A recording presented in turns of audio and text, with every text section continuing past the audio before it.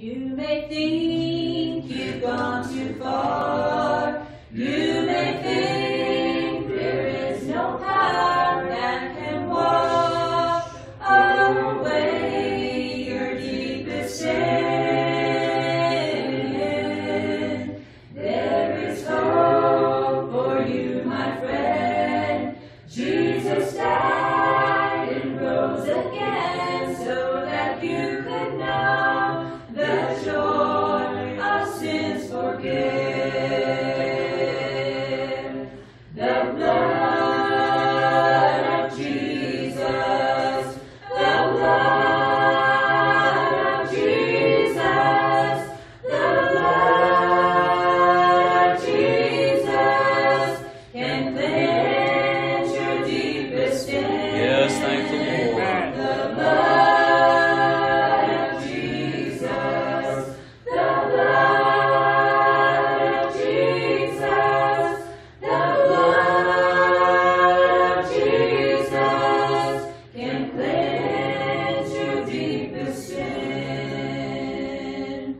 You may have some hidden sin you try to cover deep within. Everybody thinks your life is in control. You can run, but you can't hide, 'cause He's everything inside. But forgiveness waits at the foot of Calvary's cross. Yes, thank the Lord. The blood of Jesus, the blood of Jesus, the blood of Jesus can cleanse your deepest sin. The blood of Jesus, the blood of Jesus, the blood of Jesus can cleanse your deepest sin. It will never lose its power. Oh, it will never lose its power. The blood that cleanses from all sin will never lose its power. The blood that cleanses from all sin will never lose its power. Yes, praise the Lord. Well, I'm very thankful tonight for the blood of Jesus. Very simple way, it's through the blood of Jesus Christ. There is still, that song said, the blood, help me out Renee, it said it will never lose its power. The blood that cleanses The, every sin the blood that cleanses every sin will never lose its power. And I just want to give God praise tonight, and if it can be an encouragement to you all, to know that there is still power in the blood of Jesus Christ. And no matter what the problem, no matter the burden that you may be carrying for others, or the struggles that you are having in your individual life tonight, there is a solution, and it's in the blood of Jesus Christ. So we're going to take just a little bit of time, and we're going to take a scriptural journey. All right? So we're not going to spend a lot of time and just preach on one passage, but I want to go through some of scriptures and see what does the blood of Jesus do? What is it? What's the power? What is its value? Because, see, it's sin that separates people from God. True. It's the enemy that comes in and drives a wedge. But the scripture in Romans 5 verse 8, and you can help me quote it, it said, "But God commendeth His love toward us. That while we were what? While we were, say it with me, yet sinners, Christ did what? He died for the ungodly. In other words, we didn't deserve it. We didn't do something that earned it. But when we were still in sin, Christ died for the ungodly. Do you know this tonight then, that all of the people that are still in sin, that God, Jesus Christ, is loving them, and that's the reason they died. He died. So when we see the repulsiveness of sin, and we see the pain that people around us are causing because of their life, remember this when you look on them, Jesus died for them. Who are we to look with this stain on a world that is lost? Because if it had not been for the grace of God, where would we be tonight? If it weren't for the grace of God, I can tell you I would not be here tonight. But it was because Jesus looked forward and He saw Michael. He saw me and He saw you and He thought, I love them and I'm willing to die for them. And that same love is reaching out to all of the lost today. And when we say, is there any hope? The answer to that is a strong yes, there is hope in the blood of Jesus Christ. The blood is the solution because it is the blood tonight that will break the power of the curse. It's the blood of Jesus that breaks the strongholds that the enemy has in so many lives. So Romans chapter 5 verse 9 then. See, verse 8 says, but God commendeth His love toward us, that while we were yet sinners, Christ died for the ungodly. And then verse 9 says, much more then, being now justified by His blood, we shall be saved from wrath through Him. So where's the power of the blood? We are justified by the blood. To be justified means to render free or innocent. Where we were guilty of sin, guilty of wrongdoing, guilty of death, it was through the power of the blood of Jesus that we are justified or made innocent. Do you know that's divine? There's nothing we can do to be good enough. But when we come and we plead the blood of Jesus, it sets us free. It makes us innocent where we were guilty. And it said it also, shall be saved from the wrath. We are saved from that sentence of death that was upon all of us because of sin. It is the blood of Jesus that will protect us from the wrath that is going to come. When we stand before the judgment seat of God, God is not going to look and say, well, who's righteous enough? Who's righteous enough? He's going to look for the blood of Jesus that justified us and redeemed us from sin. And if the blood of Jesus has been applied and you've been walking in that power, God's going to look on and say, I see the blood of my Son. Enter thou into the joy of the Lord. It's through the blood that we're saved from the wrath to come. Everywhere, remember in Exodus, when the death angel passed over Egypt, he passed over every house that had what on the doorpost? The blood of Jesus. The blood of the Lamb, rather. Everywhere the blood of the Lamb was applied, on the sides and on the top of the doorpost, when the angel saw the blood, the death angel passed over. That is our freedom tonight. This is the reason why we do not need to fear death. This is the reason when these that have died recently, and they've served the Lord and they've gone on, we weep. We mourn their passing, but we don't weep as those that have no hope because the blood of Jesus was applied. The death angel passed over, and we know that now they've entered into a glorious place. Ephesians chapter 1. And we're just taking a little bit of a journey to see the power of the blood. Ephesians chapter 1, verse 7. It says, in whom we have redemption through His blood, the forgiveness of sins according to the riches of His grace. We have redemption. What does the blood of Jesus do? It redeems us. We have redemption. This is similar to and this is in many different verses.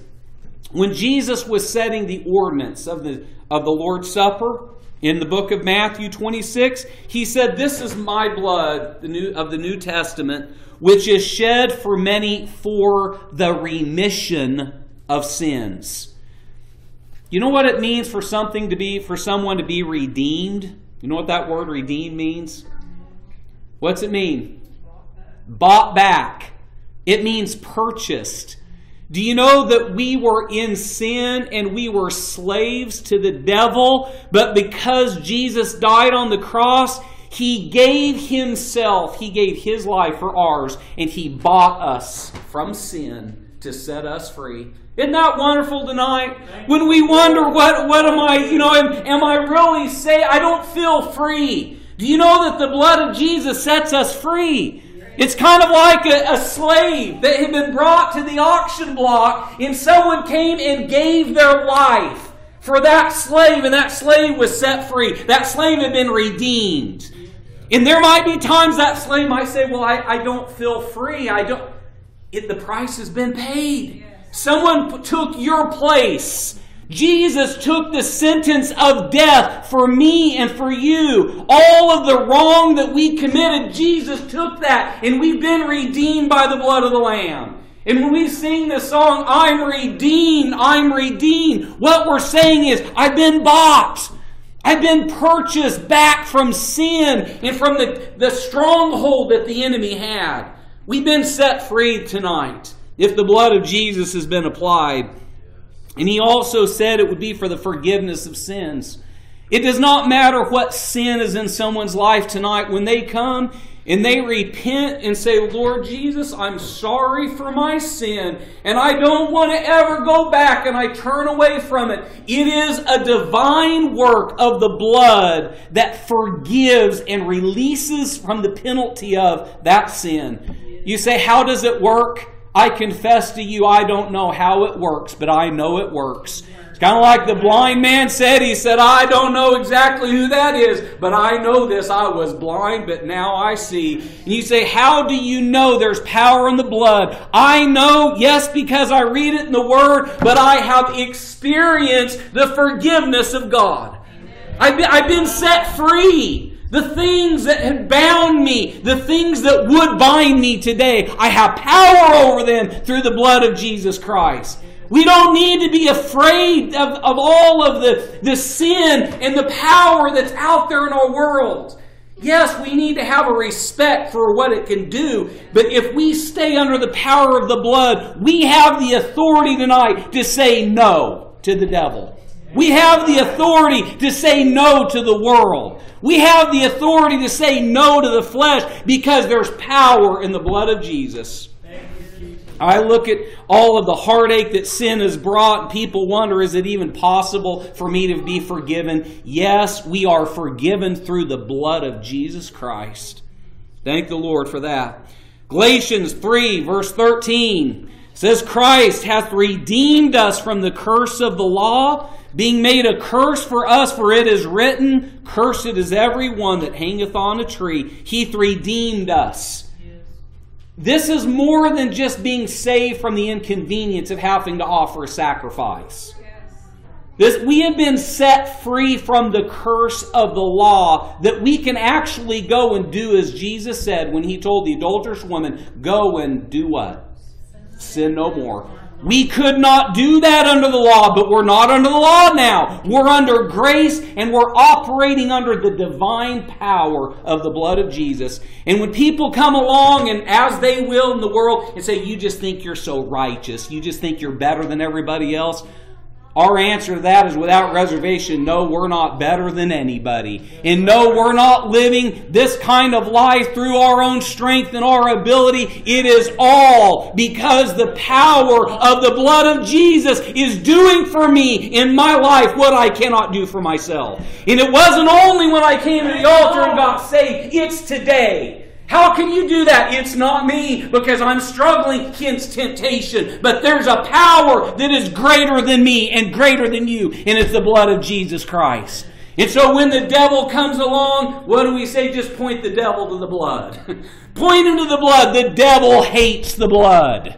You don't hear a lot about it in other religions anymore because talking about blood may not seem real savory. But without the blood of Jesus tonight, we would still be in sin.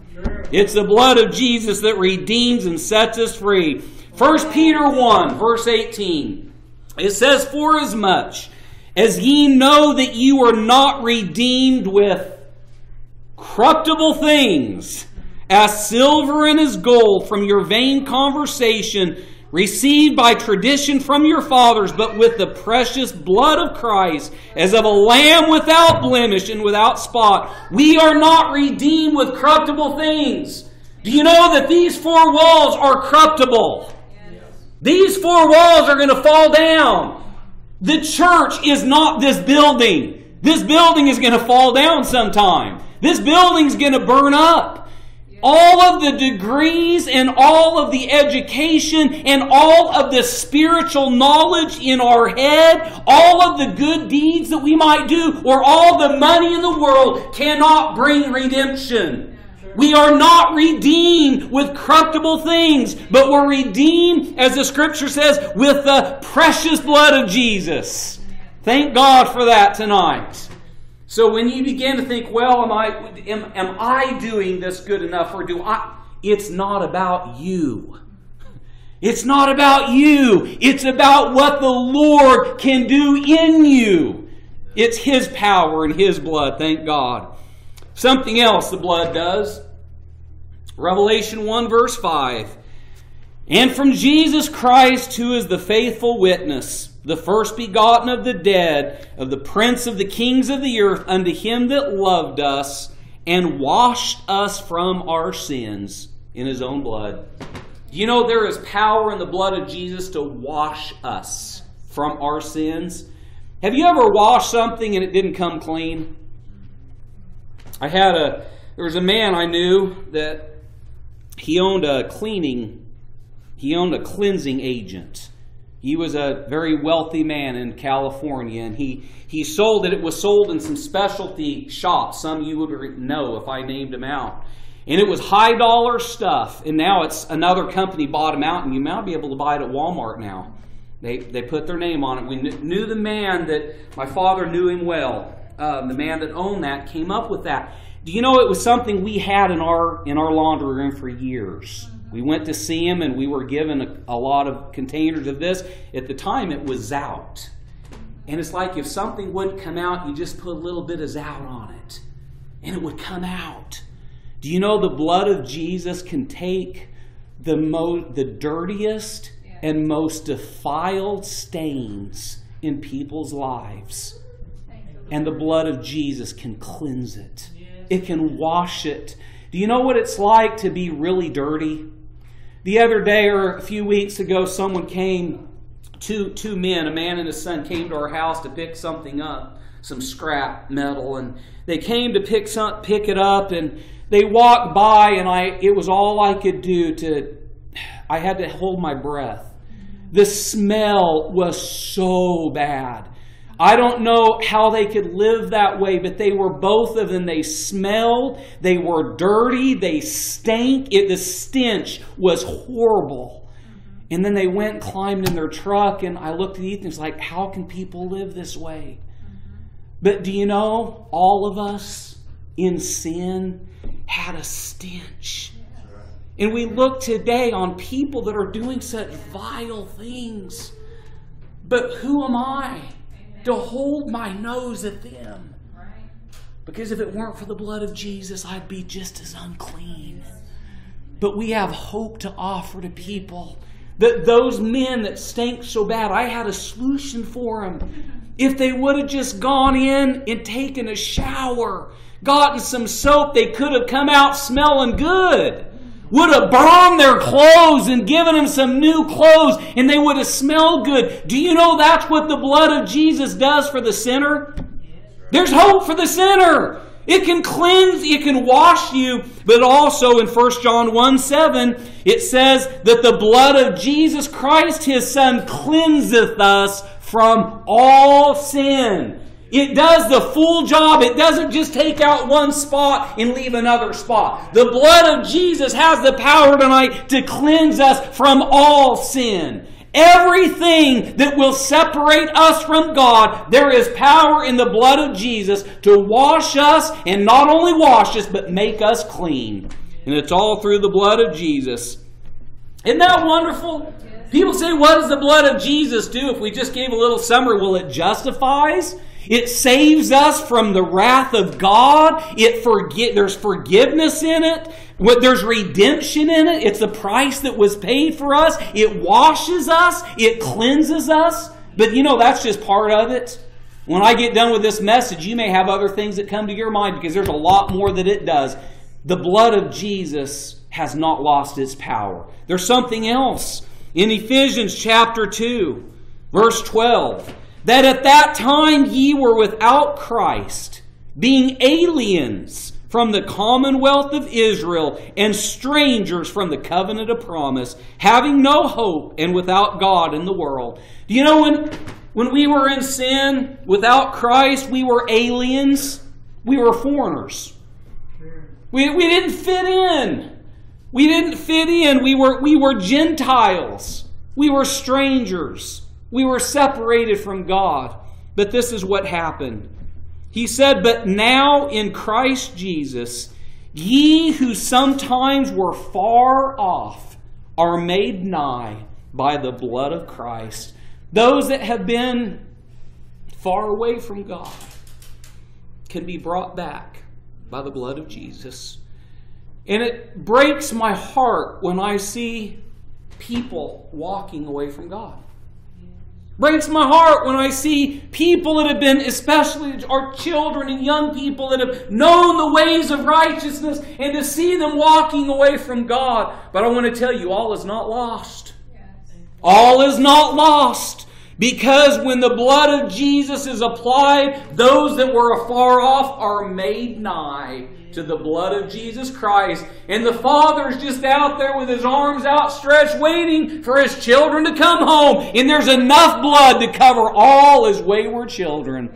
All the ones that have walked away thinking they're going to find it for themselves, when they come to the realization that I've lost it and it's not out here, the blood of Jesus is still waiting, and there's enough at the cross that we can come back. And if I can just get one drop of that blood, that one drop will just cleanse the entire man. And where I was distant and I was separated from God, and I was uncomfortable around godly people because it brought condemnation on my life, when they get ready, if this world is still standing and time is still here, if they will just plead the blood of Jesus, they will be brought back in to the presence of God. So I say to all those that are burdened with lost loved ones, pray on, because the blood has lost none of its power. Thank God.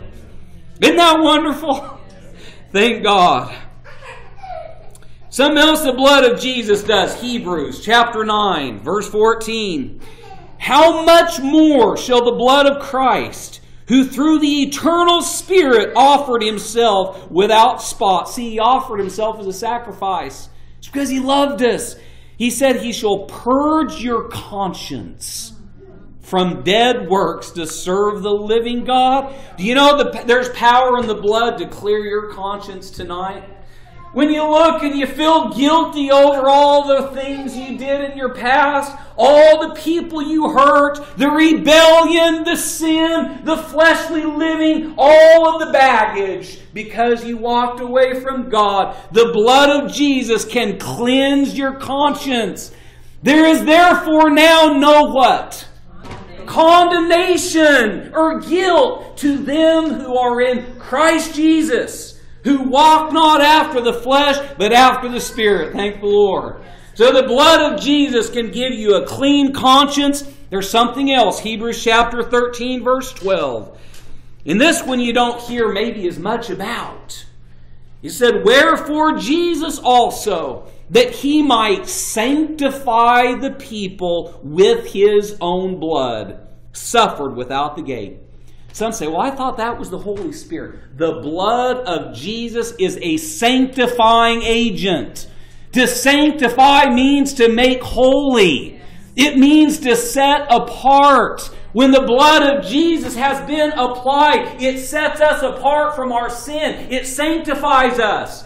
There's a purifying power in the blood of Jesus tonight.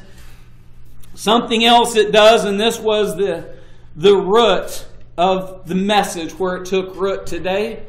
Told you your brother called me and he'd been praying a lot for me, and he checks up on me every once in a while and see how I'm feeling. And I was down over half the day yesterday with a horrible headache, and he was texting me, and then he called me and he said, Brother Michael, he said, I want you to know, he said, the price has been paid.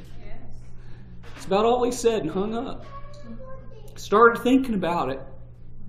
He was talking about the blood. Yes. The price. The provision.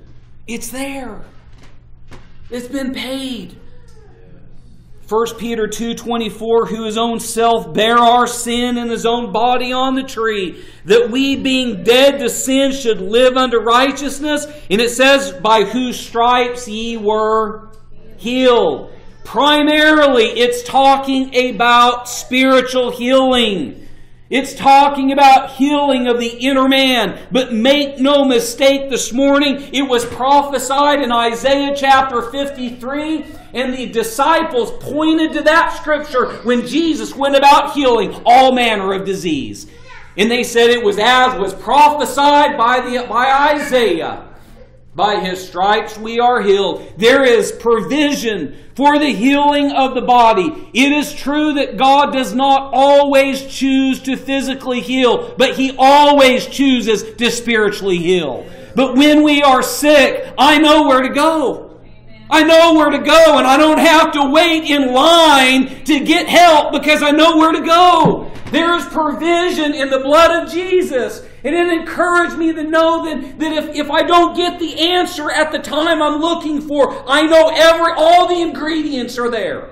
If I can just let my faith ascend to the Lord and get hold in faith, believing that, Lord, I know and believe in your perfect will. But I still believe when we pray for those that are sick and we evoke the name of Jesus and plead the power of the blood, it means something tonight.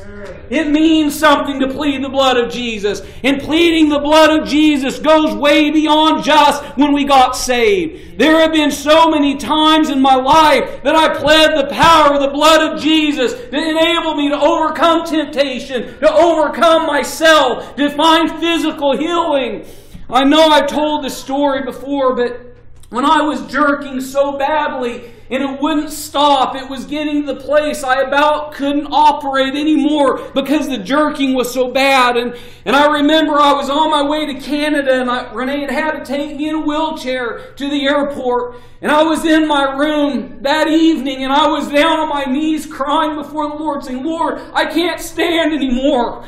I need some help here. And the Lord gave me a vision of the blood of Jesus just being applied to my whole body.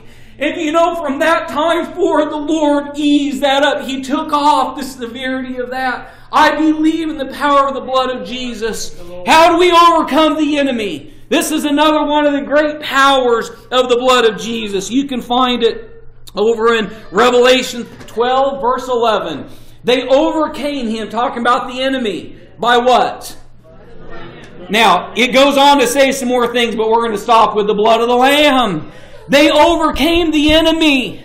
How many times has the enemy come in and battling you? What do? I'll tell you what to do. Plead the blood of Jesus. When you rebuke the power of Satan through the power of the blood, he's going to have to flee. When you are struggling with something in your mind, ask the Lord just to apply His blood to that place in your mind. That's a way to overcome temptation. We overcome the devil. Yes, the devil's real. Yes, temptation's real. Yes, the flesh is real. But greater is He that is in you than he that is in the world tonight. And it's because of the blood of Jesus. So let's use the tools at our disposal. The blood of Jesus heals. It enables us to overcome. It enables devils to be cast out.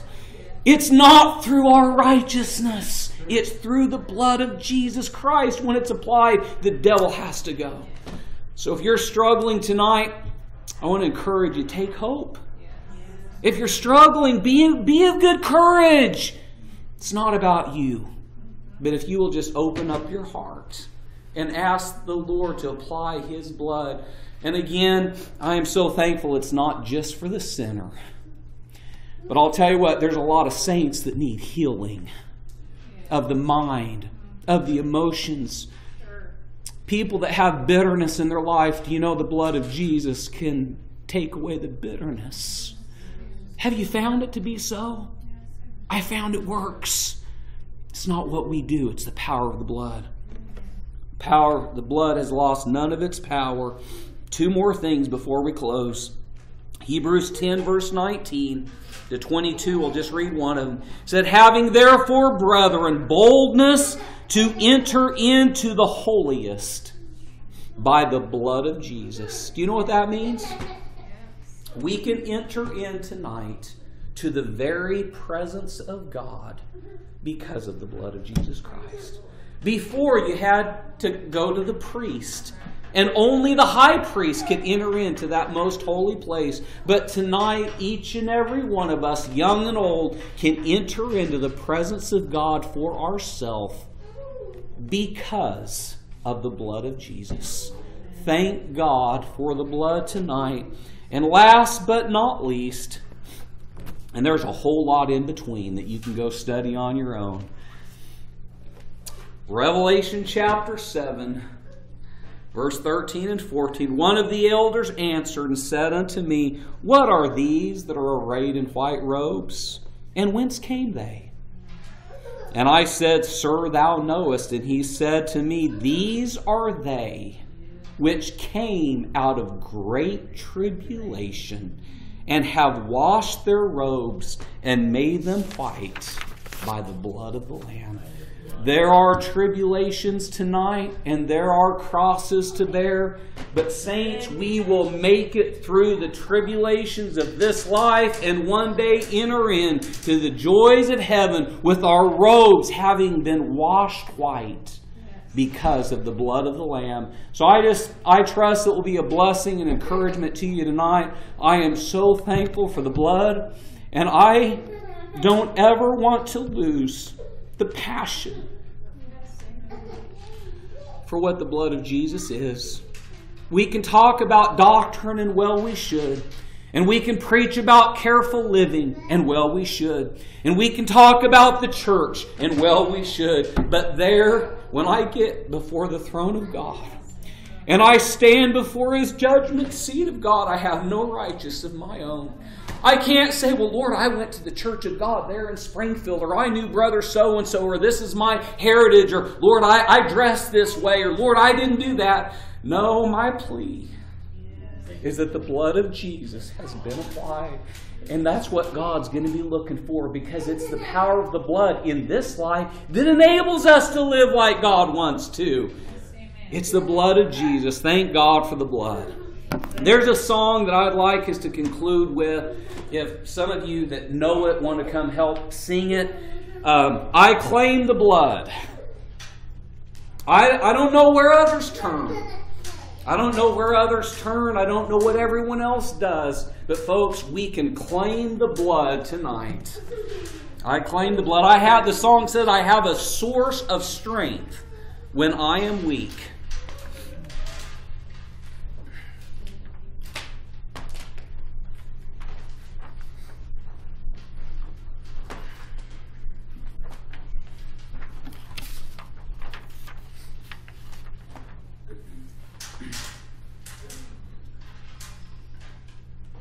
Sing it with us. I have a source of strength when I am weak, that takes me through when life is pressing me. I have a source of power from above. I'm